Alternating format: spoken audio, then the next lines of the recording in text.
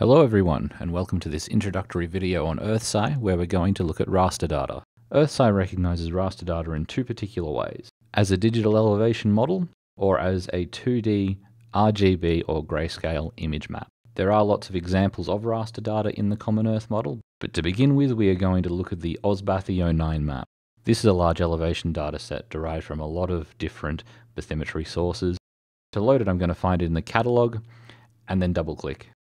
There are three layers for this map in the Common Earth model: one to give us a height map or DEM, one to give us a color relief, and one to give us a hillshade.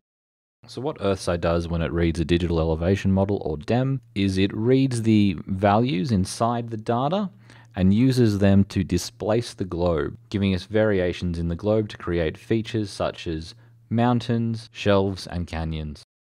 Now that I've loaded those in, I'm going to zoom into the Gippsland. I'll quickly increase the vertical exaggeration so that we can better see the detail on the shelf. If I toggle the DEM I've just added in off and on, you'll be able to see that it's changing the surface of the globe, changing the detail in the canyons that we're looking at. RGB and grayscale layers, however, are draped across the surface. This colored map creates different colors on the surface, and the hillshade gives a shadow and highlight effect as if the DEM has been lit by the sun.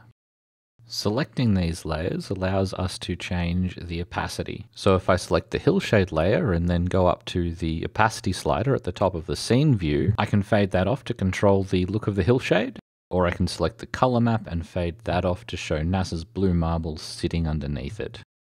Thanks for watching this video on raster data in EarthSci.